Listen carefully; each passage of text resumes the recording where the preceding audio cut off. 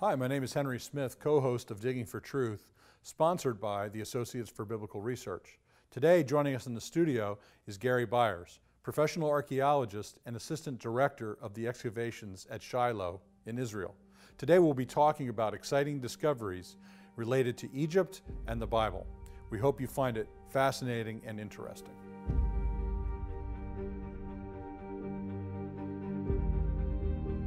Well, Gary, before we start talking about archaeology, which is why we're here today, it's exciting to talk about biblical archaeology. Why don't you share with us a little bit about your background? How did you come to ABR? Why did you come to ABR? What about ABR is special? I grew up, my dad gave me a real love for history. I just loved history. And when I became a believer in my first year of college, my interest in history transferred to the biblical world. My second year of college, I went to Bible college, prepared for ministry, and started a church in Frederick, Maryland when I was 22 years old. And too young to know better, but God worked in spite of me and all my issues. And as a pastor, I wanted to teach the Bible better to people. I wanted people to get more familiar with Bible people. And I thought archaeology would be a good way to do it. So I started studying it, wound up at Baltimore Hebrew University, got a graduate degree there in archaeology, and that really became my deal. And then as a pastor, and then I ran into Bryant Wood, and I won't say that Bryant talked me out of the pastorate, but Bryant challenged me with some things, and I really did. And it was the culmination of feeling a call from God to take my ministry, calling, and work to another level. And so I did. I wound up after 18 years leaving the full-time pastoral ministry and started working with ABR, back in those days on the staff, and then later with the board of directors, and been digging with Bryant and other ABR staff now for about 30 years. Yeah. Well, it's interesting, you've worn many hats at ABR. You've probably worn all the hats. Just about, yeah. Right. And today, you're, what's your official title today? Today, I am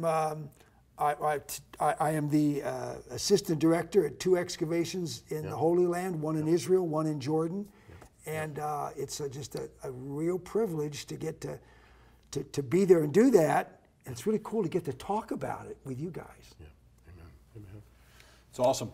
Now, Gary, a few years back, when you and I had more hair, in 2005 and 2008, we went somewhere else. We didn't go to Israel or Jordan, but we went to Egypt. Yeah. We had a study tour that we had done back then before some of the political instability had happened in Egypt, and we put together a fantastic tour of Egypt. We're going to talk a little bit about Egypt in this segment, but you wanted to share, we got to see a lot of great things on this tour, and one of the things that everyone sees when they go to Egypt is the Sphinx and the pyramids. So let's begin with our talk about Egypt, about that. Share with what you have in mind with that. Yeah, please. Well, you know, one of the 7 wonders of the ancient world were the pyramids, oldest by far of that list of 7, and the only one still standing. It's just phenomenal. It's amazing. And I, as an archaeologist, I think we understand how they were made, but they're so amazing. I understand why people think spacemen had to do it, because it was just, they are just amazing. Yeah. But we don't think we needed spacemen, and so it wasn't necessary. And so the pyramids are made of stone, constructed of stone, and the quarries are fairly close by, a few miles. And the Sphinx is actually carved out of just a little stone plateau. It is the Giza Plateau, which is stone, and it's covered now with sand. But there was a little hump, and the pharaoh decided to create that little hump into a little figure with a man's head and a lion's body. And so that's there, and then the pyramids were built. And that the Sphinx was supposed to guard the area, and the pyramids were built as tombs for the pharaohs, and they're just phenomenal. And so, as I've taught about this over the years, and I don't mean to oversimplify the Egyptian religion, but basically the pyramids were built for the pharaoh to have a good burial, thus a good afterlife. And if the pharaoh had a good afterlife, it could help hook the rest of us up who lived in the kingdom. So the entire kingdom would invest itself for as long as the pharaoh was alive to get his pyramid built, hoping that the brother would have a good afterlife, so hopefully it could hook me up for a good afterlife. And that's kind of what they did. And actually, they bankrupted the kingdom after the first two pyramids. The third one, it was half the size because they couldn't afford to do it. Couldn't afford it. I didn't know that. And so all of that work to help hook the pharaoh up in his afterlife, hoping it'll spill over for me, and then you compare that to what we do as believers. We can't do enough good to go to heaven. We can't do enough good to get ourselves there. And so to invest your entire life to get this guy's tomb ready, hoping it'll work out for him, hoping it'll work out for me, and all I have to do is admit that I'm a sinner and I need a Savior, and I believe that's who Jesus is. What a great deal. Yeah, that's right. I really like that illustration, Gary. You know, when I got off the bus the first time in 2005 and saw the pyramids, usually something gets hyped up and you're disappointed. And they actually took my breath away when I got off the bus. They were so enormous. It really is. They're really tremendous achievement. Shows you the intelligence of man, ancient man. Yes. Really quite incredible they are. Yeah. It also shows you the level of idolatry, doesn't it? Yeah. What people will go to to build such edifices like that for the afterlife. But it's really all about human effort, is what you're talking about. A form of justification by works, in a way. Yeah, right, it is. right, it right. Was. Even though they're working for the pharaoh, sort of the pharaoh is the redeemer, isn't he? Yeah. Of the people who are alive. There's very interesting theology there. You know, obviously it's an idolatrous one, but there's a connection for sure. Yeah. Well, people today they get so enamored by Egyptian ideas and their culture and their art and all those things. And it is fascinating, but they get caught up in the philosophical part of it, which is a distraction. And what you said, Gary, about Christ being our only Savior. We don't work to get ourselves to heaven. Jesus has paid the price for us. That's awesome. Amen.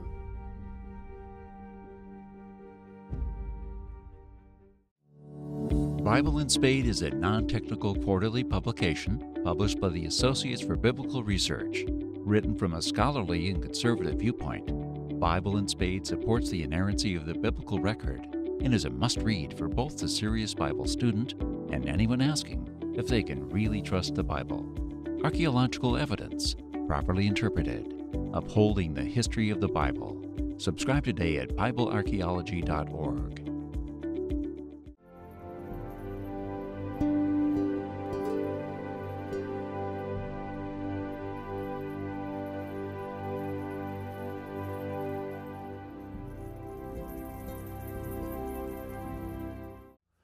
Welcome back to Digging for Truth. Today we've been having a discussion in studio with Reverend Gary Byers, who's a professional archaeologist and assistant director of the excavations at Shiloh.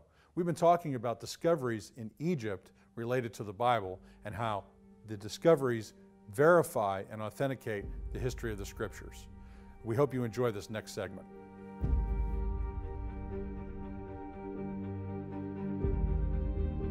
In regards to Egypt, of course, we're interested in seeing the interaction between Egypt, ancient Egypt, and the Bible.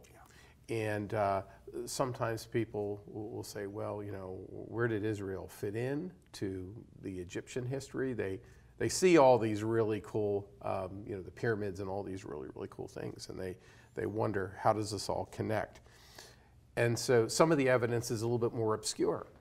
And there's a couple of examples I would like us to talk about today. The one artifact is the Berlin Pedestal, and also the Merneptah Stela. And these are actually amazing discoveries that speak of Israel. And so we can see that there is a very definite, these historical artifacts speak of Israel and establish the reality that outside of the Bible, we have testimony. Yeah. So Gary, maybe you could talk about those two particular artifacts. Yeah, well, the first one, the Berlin Pedestal, it was actually purchased in Egypt just as a piece of antiquity, and it's about 16 inches by 18 inches by about 3 inches thick, and it's not a pedestal for anything by itself, but what it is made it very clear to the archaeologists that this had been cut off. Somebody in modern days, we're sure, chopped this thing off on the back side, so they got edges in the top and the back, all cut this piece out, and it's got 3 captives. We're very familiar with this art. Pharaoh would do a campaign into some country. He'd defeat a lot of enemies, or at least he said he defeated a lot of enemies. And he would come back and do this monument, and it would be on a temple, and it was always to his God, thanking his God for his victories that he had. And so they would have these rows of captives that they had defeated, and each captive, they all look the same in Syro-Palestine, Canaan. They all look the same in southern Africa. They all look the same, and you can tell the difference. You know, they're different people, and so they have this appearance. It's a man's head, long hair, full beard, and a headband, and that's the standard look for these Syro-Palestinians. And then his torso is actually an oval that's supposed to depict, we think, the wall of a city, and then he's got arms coming out of the oval, and they're tied behind his back, and there's a rope looped around his neck that goes to the figure in front of him and goes to the figure back of him. So he's clearly a captive, a defeated foe. And so this one pedestal base that's in the Egyptian Museum in Berlin, this one piece, it's got 3 of these captives, all Syro-Palestinian guys. And on the first one, you can read the name in the oval, and it says Ashkelon. The city of Ashkelon was a Canaanite city that later became a Philistine city, one of the 5 cities of the Philistine Pentapolis. Then the next one talks about Canaan, and then the last one, it's broken and you can't see it, the one on the end, and it was translated from Egyptian hieroglyphics to German, and then of course known to English. And a few years back, as they were working through this, one of the scholars said, you know, I think that last one says Israel. And that was quite a deal, because people well, first there's some argument, of course, there's always argument. In fact, anytime you connect any of this stuff, you just dare connect it to the Bible.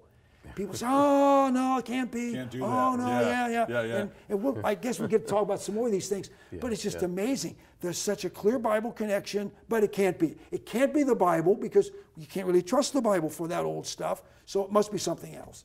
But it's a very good chance, and scholars who really work on this stuff, especially hieroglyphics, I think it really could be. And so we think we have a reference.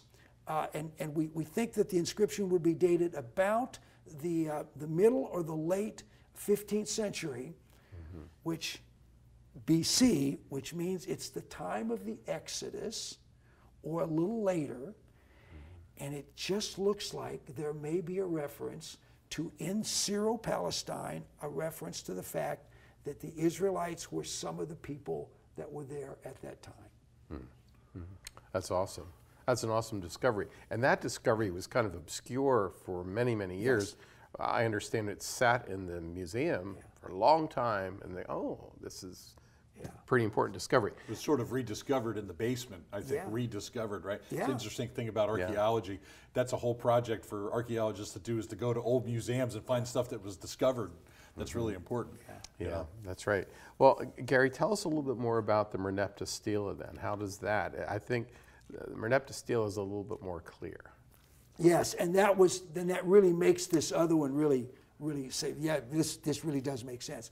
The Merneptah Stela is it's about 10 feet tall, about 4 or 5 feet wide, 4 feet wide, I guess. And it's a massive stone monument, and it was carved by King Pharaoh Merneptah, and it was celebrating, again, his campaigns, his victories, the wonderful things that he's done.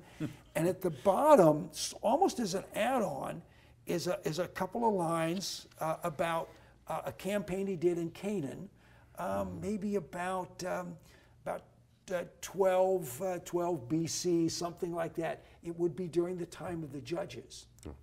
And so he says there, again, he mentions Ashkelon, and he mentions Canaan. This Pharaoh does. And then he mentions, and it's real clear there, he makes a reference to Israel. And he says, Israel is no longer, Israel is wasted, his seed is no more.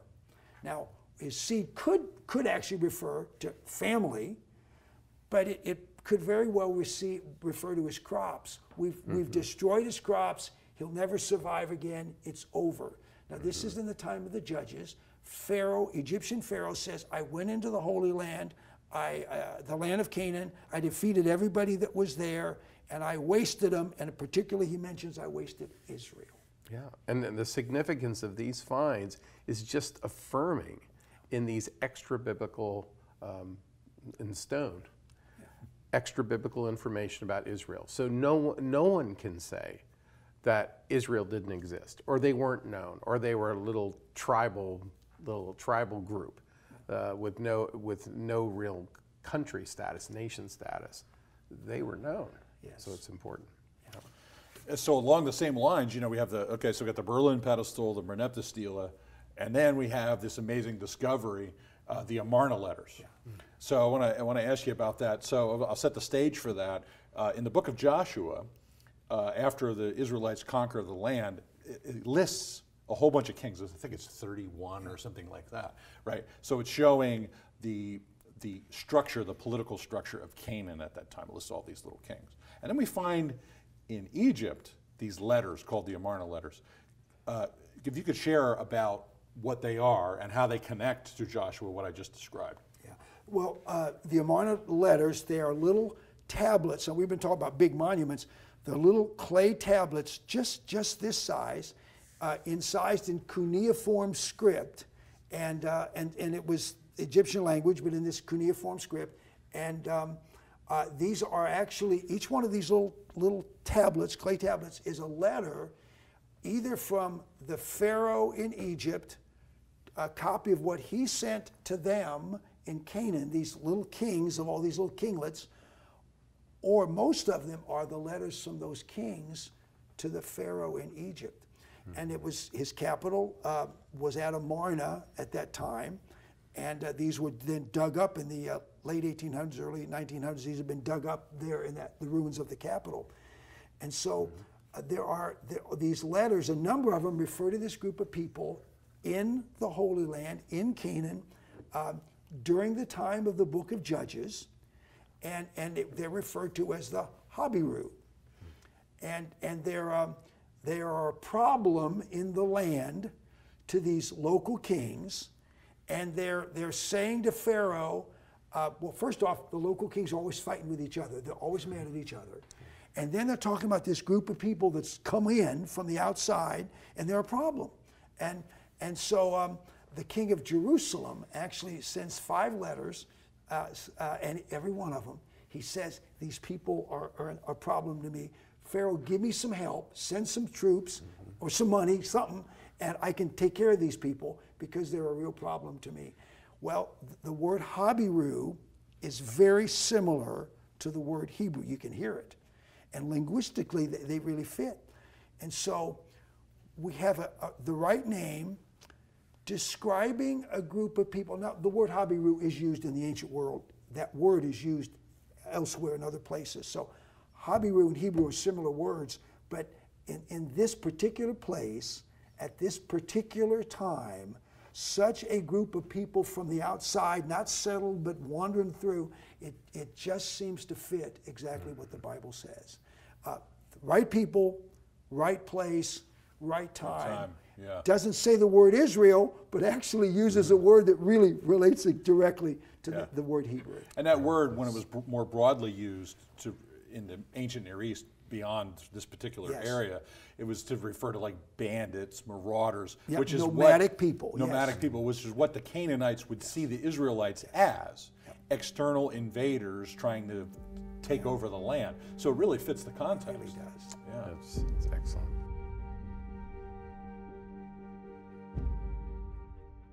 In a culture of intense Bible-denying skepticism, Associates for Biblical Research exists to strengthen followers of Jesus by affirming the authority of the Bible.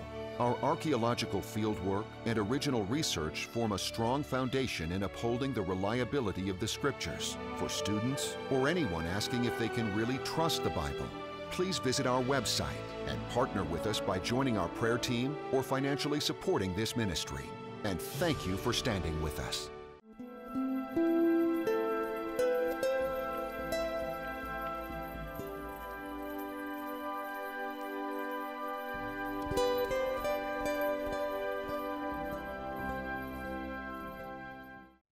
Welcome back to Digging for Truth. We've been having an exciting discussion about Egypt and the Bible with our friend and archaeologist, Gary Byers. Gary is the Assistant Director of the Excavations at Biblical Shiloh. We've been talking about discoveries that relate the Bible to ancient Egypt, the great land out of which came the Israelites in the ancient days. We hope you enjoy this next segment.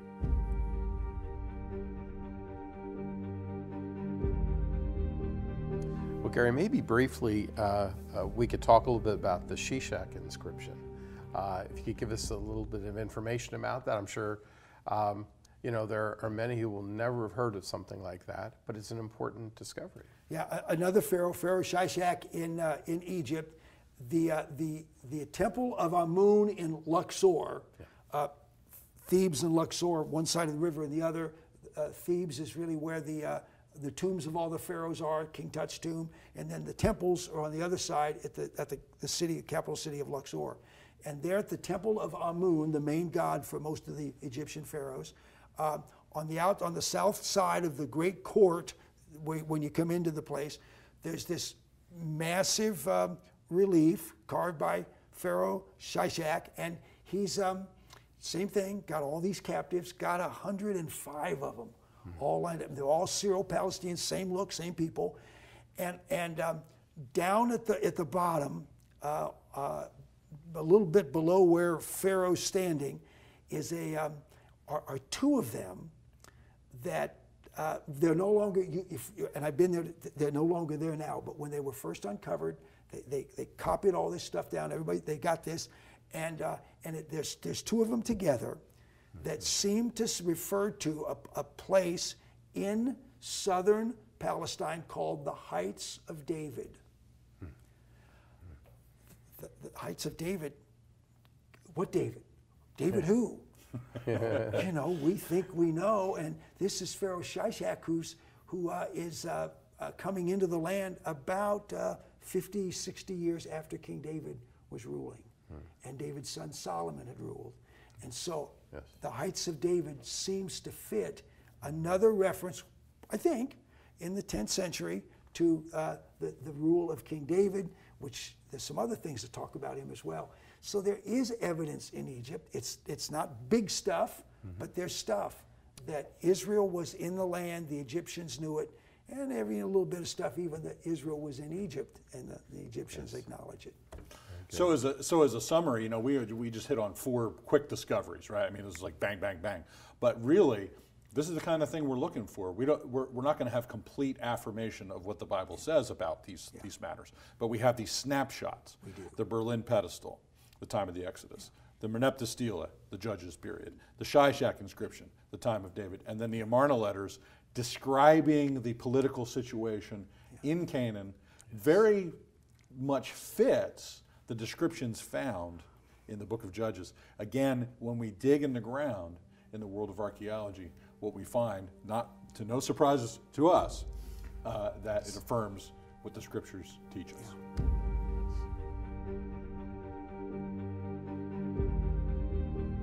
We're grateful that you joined us today for this episode of Digging for Truth, where we discuss the relationship between the Bible, the Old Testament, and the country of Egypt. the Israelites living there in the land, and the recognition that Israel was a real people living in the ancient world. Gary Byers showed us various pieces of evidence that show the biblical accounts are reliable as it relates to Egypt. Thank you for joining us today.